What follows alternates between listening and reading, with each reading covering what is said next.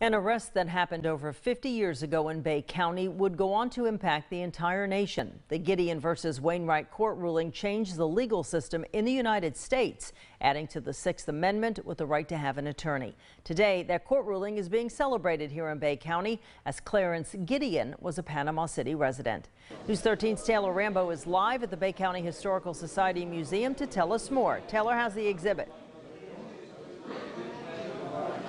Amy, it is great out here tonight. Tonight is the unveiling night of the Bay County Historical Society's brand new display, the Gideon versus Wainwright exhibit. Now, this is an interactive display, and it was designed for students and adults. And it tells the story of resident Clarence Gideon and his case before it went to the Supreme Court. His case changed our legal system forever, adding to the Sixth Amendment and Amanda rights, allowing anyone who is arrested the right to an attorney.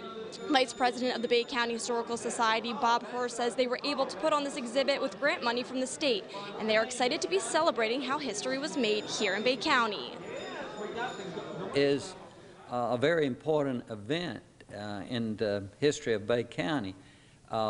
It's a national event, really, and perhaps the most important event that happened in Bay County that affect the whole nation and its history.